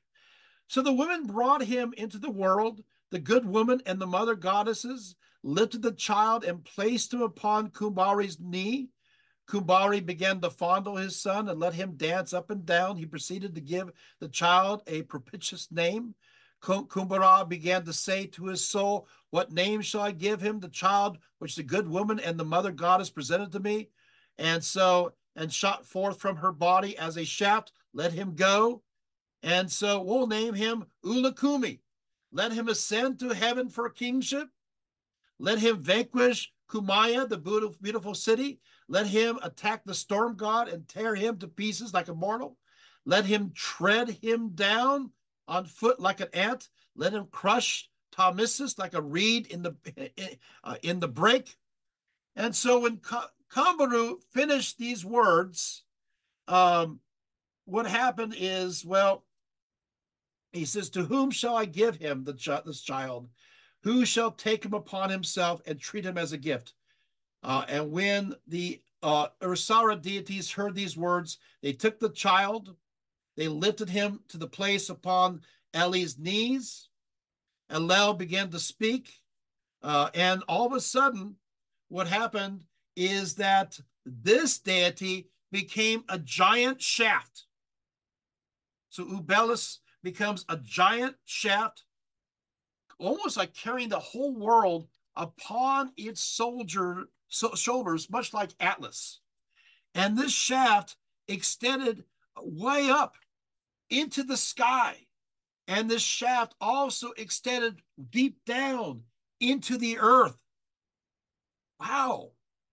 And so the whole world is being held up by this giant shaft. And the storm god saw this, sat on the ground with tears streaming from his eyes, various water courses, thinking, there's no way I can defeat this particular god. So after an indecisive battle against Uli Kumi, the storm god Tishub is defeated. He flees. Hello. But then Iya, who sometimes is connected to El, who lives in the Apsu, which is underground source of the earth's waters. What he does is obtain a tooth cutting tool with which heavens and earth were cut apart shortly after creation. This tool, he says, will disable Uli Kumi. And so he is given this particular tool, and this great shaft is cut. Now, what I think is fascinating here is this idea of this shaft that goes all the way to the heavens, and then, of course, to the earth, and then under the earth, because this reminds me of the Shiva Linga in many ways, holding all these areas. And we have similar stories, again, in Hinduism, which I find is absolutely fascinating. Yeah. So much going here with these stories. Okay, so let's go to the next image here. Okay. Okay, so we go here and we have various goddesses here. And so this one here, right here, is sometimes, this right here is, sorry, as Liwani. This is the goddess who ruled over the subterranean land of the dead, and is oftentimes viewed as the queen of the gods, as well as the underworld. So at first, Lilawani was viewed as a god, with the substitute ritual for the recovery, referring to Lilawani as my lord. In this ritual, a good-looking woman was dispatched to the deity with animal and food offerings to serve as a substitute for a mortally ill person, who is also designated here as a great daughter, a title which is still very controversial. The actual fate of the female substitute is not completely known, but I do find that pretty interesting. So that's Ish. Okay, so that is Luluana, right? There's another. Take this one down. There's another deity that I want to talk about briefly, And that one is, thank you very much, Margie. Her name is Ishara. And she was originally a goddess from northern Syria. And her first name is Ebla. And she was soon incorporated into the Hurrian pantheon. At first, she appears as a goddess of love in old Akkadian incantations. And in fact, already by the old Babylonian period, there's temples dedicated to her. At time, her main epithet was Lady of Love, which was also applied to Ishtar, and she was called upon to bless various sexual unions. By the time, eventually, Ishara was adopted by the Hurrians, she became associated with the underworld and understood as the astrological embodiment of the constellation of Scorpio and the mother of the seven stars. And she also moved from blessing sexual unions to healing the sick, so that by the time the Hittites adopted her, she was goddess of medicine as well. And she was, in turn, the goddess of oaths too. So quite a variety. There is another deity I want to talk about.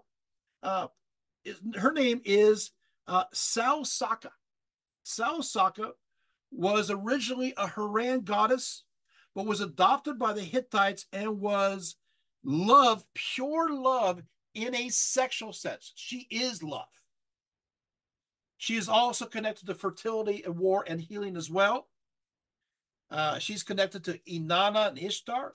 She's known to have very distinctive wings, and so she flits about, enticing humanity to procreate. But often she acted on the whim, inspiring many to copulate without any purpose, just for pleasure. She even causes chaos, this Sausaka, for her own entertainment. So, in a sense, I find this fascinating because it's not just about procreation, it's about pleasure, it's about enjoyment. Oh, but there's more. Because of this fact, Sausaka was appealed to in order to keep relationships as harmonious as possible, but also as unpredictable, just like herself. What is also curious about Sausaka is that she is often displayed as sharing attributes related to both women and men. In fact, at Yazokaya, she is depicted twice, once standing with the line of female deities and once standing in the line with male deities. She is both male and female. She is both. Hittite texts talk about her who is clothed, quote, like a man and like a woman. And she has male attributes such as the axe and weapons. Because of this fact, she is often understood as a bisexual and even androgynous character, much like we find even within Etruscan deities. So I do find this interesting. In fact, I'll go a little bit further because I think you're intrigued. One of the Amarna letters from ancient Egypt, addressed to the pharaoh, dated between 1350 to 1335, discusses the loaning of a statue from the land of the Hittites with a letter entitled "A Goddess Travels to Egypt." Isn't that a great title for a letter? A Goddess Travels to Egypt. The short letter from the Hittite king Tushratta states, "Now in the time too of my father went to this country, and just as earlier she dwelt there and they honored her, may my brother now honor her 10 times more than before. May my brother honor her, then at his pleasure let her go so that she may come back. May Sausaka, the mistress of heaven, protect us, my brother and me, 100,000 years." Wow, that's a lot of years, huh? "And may our mistress grant both of us great joy. And let us act as friends. Is Sausaka for me alone, my goddess? or for my brother, not his God. See the switching of the gender here. Is that great? So she is both. Is this fascinating, right? So there you have it. So let's go to the next image. It'll be a kind of a grand finale here. There we go. This is the sanctuary site of Yazukaya. That's spelled Yazillikaya. This is one of the most important Hittite holy sites, located outside the capital city of Hattusa, near where a spring issued from the rocks and flowed through a small alcove, shaded by trees and carpeted with grass and flowers. The power and beauty of this particular location must have inspired the Hittites and earlier peoples to worship here. Around the 15th century BCE, several temples were built in the area, although crumbling foundations are all that remains to be seen. The most interesting part, however, is not these fallen temples, but the figures of deities that are carved on the rock walls of two natural chambers of this roofless sanctuary. Let's go to the next image. The figures in the larger chamber give the impression of two processions, one of the male deities and one of the female deities, advancing on either side towards the rear wall, where the principal god and goddess, emphasized both by their positions and by their greater size, meet one another at the focal point of the chamber. Now, the west wall is adorned with reliefs of the gods, as I said, while the east wall, they're devoted to goddesses. So you see they're both side by side across the way. The division into male and female deities is not absolute. However, there's three goddesses maybe discerned amongst the gods on one side, and one god seems to be hanging out with the females. So you always have those who defect. The goddesses wear long, beautiful robes, have braided hair and jewelry, and are shown in the side view. The gods, as you can imagine, remember, kilts are in. Mostly wear short kilts, turned up boots, and pointed hats, and they are facing forward as opposed to the side. It is thought that the number of horns decorating their pointed hats indicate their ranks amongst the gods. Let's go to the next image. The deities' names are often, that's wonderful, often inscribed over their heads. From the deciphered names, we find that these deities had Haran, not Hittite names, right? Amongst the finely carved, though much weathered, as you can see here, relief carvings, are found the moon god, Kasu, the weather and storm god, Tashub, the earth goddess, Hippat, and Sharuma, the son of Tishab and Hippat. Versions of Teshuba or Teshub, the weather god, are found throughout the ancient Middle East, but it's very prominent here at this particular site. There are remnants of cremations in this area, and that may mean that this was also a burial place for Hittite royalty. Let's go to the next image, right? There are also basins and drains for libations carved into the rock. Each chamber was used for different kinds of ceremonies. You can see all here, these various chambers. This is a great place to visit. Now, E.C. Krupp has interpreted the carvings in two galleries as a cosmic narrative depicting the renewal of creation and the continuity of the Hittite royal line. In fact, he states, let's go to the next one. He states that that facing Teshub in the central relief in Chamber A is Hippat, the Hurrian earth mother goddess. As Teshub's bride, She coupled with him to deliver the world's seasonal cycles of birth, death, and rebirth. In this depiction, she and Teshub participate in the ceremony that is known as the sacred marriage. All the other gods shown on the chamber walls have convened to witness and ratify this ritual matrimonial bond between heaven, Teshub, and earth, Hippat. In this way, the Hittites assembled the legion of gods into a huge family headed by the cosmic couple, who joined the fertility of the sky with the fecundity of the earth to perpetuate the world. Yazokiah then was a fertile center of ritual renewal, a mini mountain love nest where divine nuptials were performed above the Hittite capital. The ceremonies, time with the new year and the vernal equinox, represented the beginning of time through, well, how do we say this? Godly pillow talk. But Yazokiah is more than just a fertility shrine. The gods portrayed there and the ceremonies performed there long ago were not intended just to coax a little fecundity back into the world. Rather, the rock reliefs are the epitome of Hittite ideological art. Among the gods, the sacred marriage culminates in a conjugal union that defines a hierarchy of cosmic power through divine lineage.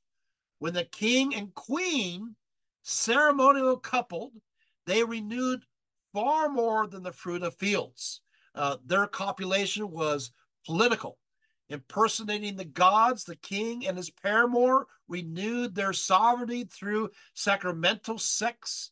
In heaven and earth, bedroom politics promoted celestial sovereignty, and the Hittite royalty identified itself with the highest of gods. Wow, quite a bit going on here. Thank you. You can take down that image. That's great.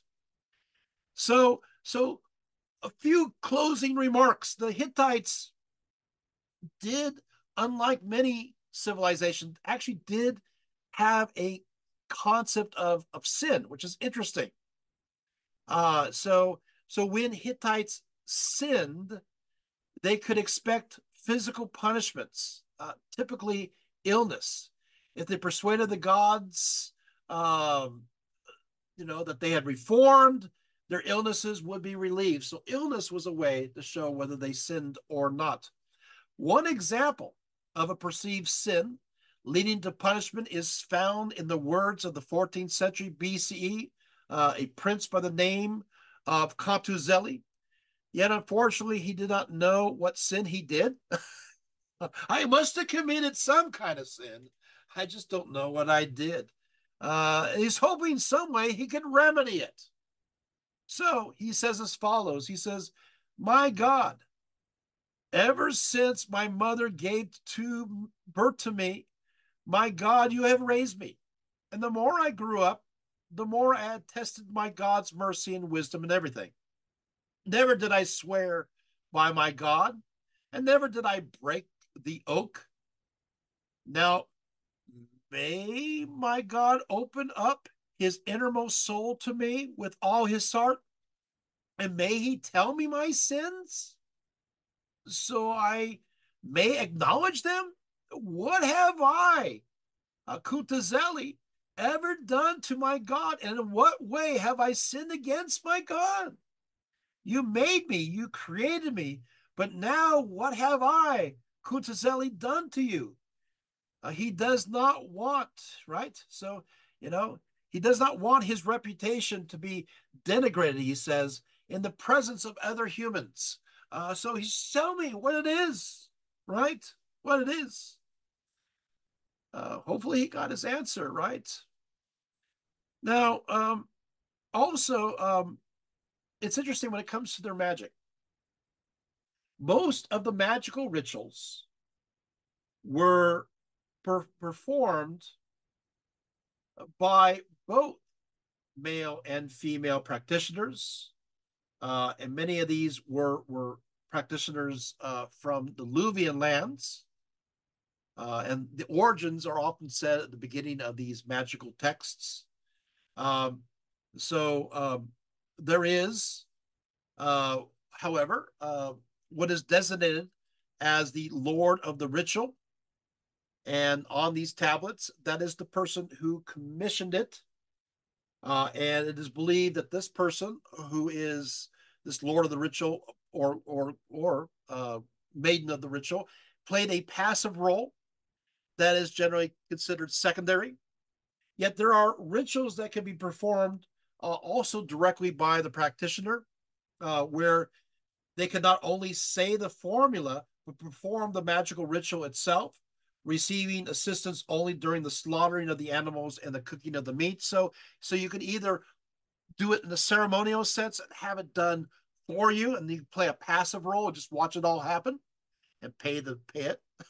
You got to pay for all the supplies, Or you could go ahead and do it yourself, right? So there's a few of these rituals here, and I may want to kind of tempted to read just a few of them so you kind of understand. So let's go read one of them. So here we go. Okay. Um, one of these is titled "If the Moon Gives an Omen," and "If the Enemy Defeats the Army." The first part of the text itself reads, "If against a man his companion lifts his tongue, or he invokes the gods against him, this is the ritual suitable for him." Okay, I got it. So basically, if a man, if his companion says something that is not very nice and even invokes the gods against them, this is what you're supposed to do. Here's the ritual. They bring out to the grassland a loaf of bread and a jug of wine. So you grab a loaf of bread and a jug of wine. He breaks the loaf on the left and puts it on the ground. Then he offers the wine, guess where? On the left as well, and speaks the following way: "Whatever person has lifted his tongue before the gods, whoever invoked the gods against me, as this grass is dry, let him and his house go dry in the same way too. Let the gods and the lords look at him with evil eyes." We're back to eyes again. Again, we're back to windows and eyes, right? Let him beget neither son nor a daughter. Ooh. Let his grain not grow. Okay, so you say that. Then he puts the loaf on its place and shatters the jug. He washes his hand and goes away. Then he puts a small table before the sun god. He puts bread on it. He puts 3 loaves of bread upon it. He sacrifices a ram to the sun god and then slaughters it. He offers beer or wine, that's called kas gistin, and speaks the following way: "O sun god, you are constantly looking into man's heart, but nobody's able to look into your heart. Who made a bad action? You were above him. I was going through a good way. Whoever hurts me, you, sun god, look at him." Again, we're back to the looking game. Watch out. You guys want to hear another one? Are you guys taking notes? I'm kind of worried. All right, let's do another one. I know, I think these are interesting. Another ritual that is contained in the same text as the last mentioned runs as follows: "Let myself and my house grow. Let people of my house, cattle and sheep, beget a proper way, and let my grain grow. They slaughter the sheep, and they put the meat, the entrails, the chest, its head, and feet before the table. They cook the entrails and break the loaves. He outs one broken loaf of bread on the ground and recites," lots, you guys notice lots of bread going on there too, right? "You," which, by the way, you is the table. "You who stands in front of the sun god." I never thought of calling an object you, but stand before the sun god, keep speaking favorably about me across to the sun god. So the idea is that this table that's holding the bread is speaking, communicating to the sun god. Got it? He breaks the loaves of bread and puts them on the table again, and he puts the entrails in front of them. So now he's adding a little extra. He offers wine, and they cook the fat meat and eat it. So now you're participating, you're connecting, you're participating of this offering. They drink 3 times, pick up the table, and go away. If someone sacrifices for the storm god and other gods, this is one possible ritual, and these are the words. So yeah, so this is another ritual, right? So this is a prosperity one to help you out. And again, you have the symbol of the bread and upon the table, and this bread and the table mediates between you and that and the god, and there's a communion between you and the god through this, and the blessings then come upon you through this ritual action. A third spell for the same collection goes, if anyone buys a field and violates the boundary, he takes a thick loaf and breaks it to the sun god and says, you fixed my scale into the ground. And he speaks, sun god, no quarrel was meant. So in other words, if somebody messes up when it comes to figuring out the property line, the sun god's going to take care of this. You just do this ritual and everything will be okay. I didn't mean any harm. Sun god's with me. One ritual against pestilence provides a means to appease gods that have been offended by sin. We're back to the sin idea. It goes as follows. If people are dying in the country and some enemy god has done that, I act as follows. They drive up one ram. They drive up one ram. They twin together blue wool, red wool, yellow wool, black wool, and white wool, make it into a crown, and crown the ram with it. Did you guys get this? Okay. If people are dying in the country and some enemy god has done that, so there's pestilence in the land. So you drive up one ram, and then you have this multicolored wool that you weave together, and you put this, you crown the ram with it, Now you drive the ram onto the road leading to the enemy, and while doing so, speak as follows. So now this ram, that's crowned with this multicolored wool, is walking towards the enemy, that being the enemy god who has caused this pestilence, and as well. It says, whatever god of the enemy land has caused the plague, see, you say, we have driven up this crowned ram to pacify thee, O God. Just as the herd is strong, but keeps peace with the ram, do thou, the God who has caused this plague, keep peace with the haughty land. This is interesting, right? You want another one? I know you guys want magic. Okay. All right. So the Hasawa is a concept that is really difficult to describe. But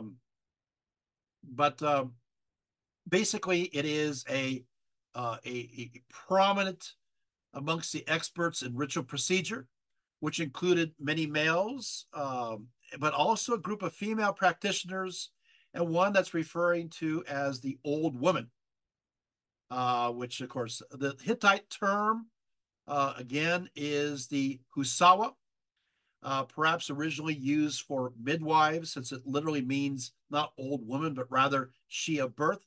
At all events, the women so designated were multi-skilled professionals who may often have collaborated with doctors, augurs, incantation priests, and other practitioners in the art of ritual performance, divination, healing. As was the case with scribes, many have been continuing various family traditions, inheriting this occupation. So the names of 14 of these women have survived as authors of rituals that they practiced.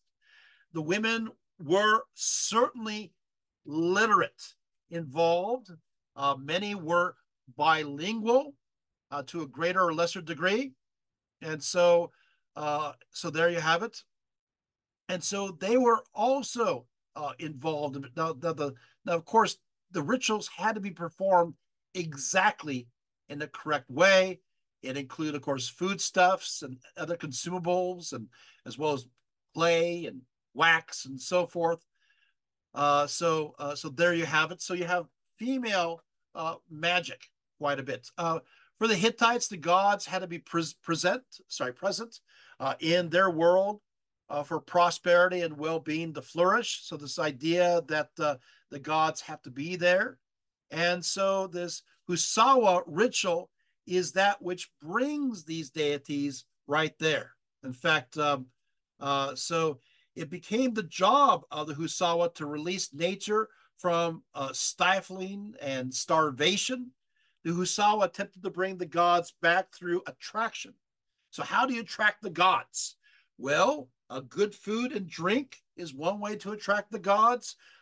Sweet honey is another way. Sometimes she marked a path that says back home by laying out branches and textiles stretching in all directions. She performed a variety of elaborate procedures, such as sacrifices. But more important than these actions, she accompanied her goals primarily through her words. There was a Hittite proverb that the tongue is a bridge. I love this saying. The tongue is a bridge. That is the bridge between God and humanity. She told the story of finding the missing God, appeasing him, and releasing his anger. Indeed, we have these myths preserved because they were included in the directions for her rites. And so this is the idea of appeasement of the various gods. And of course, we also have rituals that connect to the Luvians, but that's another talk. So you have a taste of Hittite magic. You have an understanding of the Hittite gods and goddesses. You have an idea of how rituals were performed and how they viewed their deities. You have a summation in general of the history of the Hittites and what they ate and how they practiced their laws. It is a very different culture than from the Egyptians or from the Mesopotamian civilization. And in many ways, it's because it is a three-layer cake. You have the earlier indigenous Anatolian mother goddess belief system. And on top of that, you have the Hattians and the Hurrians, who are related to those earlier Anatolian civilizations. And so this is very much either egalitarian or matriarchal society. And then suddenly you got these Indo-Europeans arriving from the north. These are the Hittites and the Luvians, and they're patriarchal. But what happens is the area itself has a context that envelops their beliefs and changes it and modifies it so that it is very different from other Indo-European perspectives. One thing, I can sum this up in just a little bit, and that is to say that it is very extremely sensual. It is absolutely focused not only on agricultural fertility, but also human fertility, but also the enjoyment of that process. And so a lot of these gods are connected to love and pleasure and enjoyment. And so for them, the interrelation in this way of intercourse is something that connects with how the world is created, how it connects, has above, so below. You have the sky, which is male. You have the earth, which is female, and it's coming forth together. It is a marriage of both together.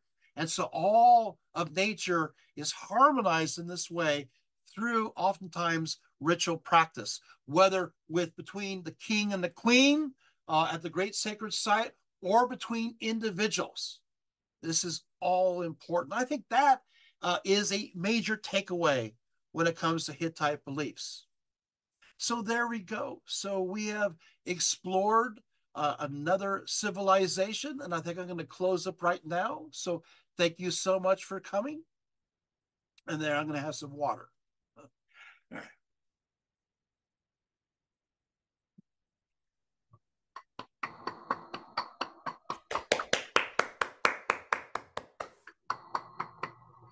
Ah.